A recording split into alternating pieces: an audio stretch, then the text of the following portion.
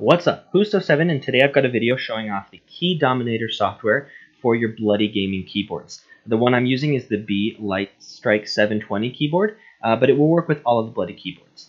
This is a video playlist, so you can actually find links in the description for the other parts. I just covered part 1, how to get the software installed and some of the basic features of the keyboard, and now here in part 2 I'm going to show you how to bind and unbind keys and what the features you can do when you do those bindings. So watch the other parts of the video. There are links in the description if you need to get caught up. And thanks a lot for sticking around if you've been here from part 1. So pull up the bloody Key Dominator software, and if you click on button, your screen should look something like this. I'm going to first talk briefly about the profiles and then get into actually how you can bind keys. So you can see here that there are 3 profiles. They come just called Standard and Gaming 2 and Gaming 3. We'll actually rename them here in just a second. And then you can also see that you can configure your switcher mode. So click Manage Profile. And here we can actually rename our profiles. We can enable or disable them. Maybe you only want 2 profiles, maybe you want 3. You can't obviously disable the standard profile because that will be the default. You can adjust the color, and you can adjust this up at the top, which is the switcher mode. So the switcher mode is actually how you change. Like I showed you in the last video, holding function and doing left and right on the arrow keys is the default way to switch. We're going to put it actually to working application. And the reason why is because this is going to allow us to automatically switch when we pull up a specific application. So we'll actually set this to called coding, and we will bind coding to open when we open up Microsoft Word. Now, maybe you want to bind that to something else, Notepad++, whatever you want, but we'll set that, and now we'll actually call this editing, and we will bind this to Photoshop. So now our profile, rather than use function and the arrow keys, will actually switch automatically when we open up these various applications. When we're not running Photoshop or Word, it'll actually just be on the standard profile. So we're going to click OK and save those settings. And now you can see that we're operating here in standard.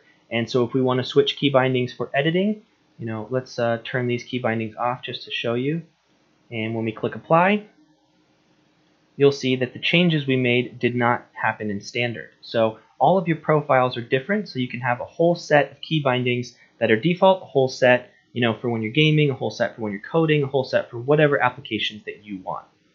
So here you can see the keyboard layout. The 5 keys are bound initially, and they're just bound to their own keys, so nothing actually is done. So we're just going to unbind these just by clicking on them. So a red key means that it has a specific key binding. If it's gray like this, it just means it's the standard default key binding.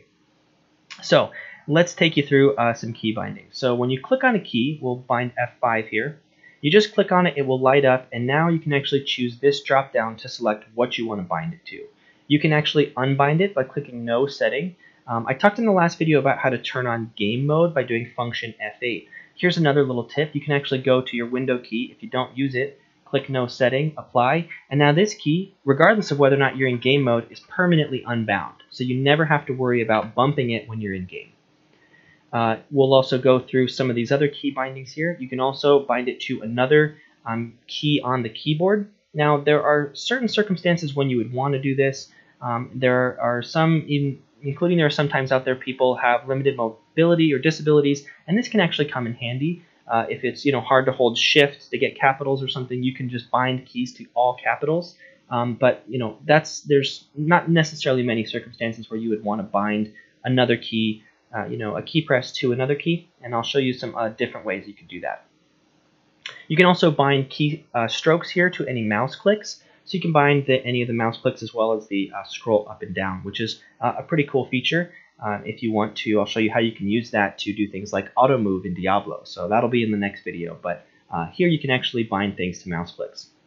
They call this part the Office hotkeys, but it's basically just your standard, Windows operating system. You've got your cut, copy, paste, print, bind, all of those that you would typically do by, doing Control F, Control S. You can actually bind to a single click. So if we bind Control C to F5, all you do is push F5 and you'll copy. And we could actually bind F6 to paste, and now you can copy paste very easily with one key click.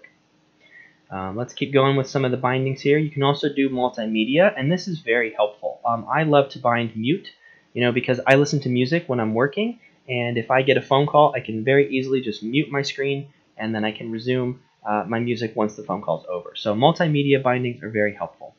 And then the last two options is you can actually bind to a custom macro, which I'll show you in a later video how to create, and a custom combo file, which again I will show you in the next video how to create. So this is important because in the next video I'm going to be taking you through how to use the super combo, and we'll want to make sure we know how to bind this. So you go to your combo, and then now you can bind one of your created combo, or there's some default. You can see these are the ones that come default to test. So you can actually bind any of these by clicking on combo, and that's how you bind those keys. So there you have it. That's part 2 for this video. This is how you bind and unbind keys using any of your Bloody Gaming keyboards. Stick around here for part 3 if you want to see how to use the super combo and how that can give you a competitive edge or increase productivity, whether you're doing gaming or working.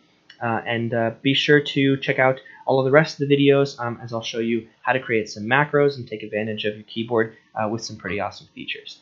So if you learned something, click like, and I'll have part 3 here for you shortly if you're sticking around. Thanks a lot for watching.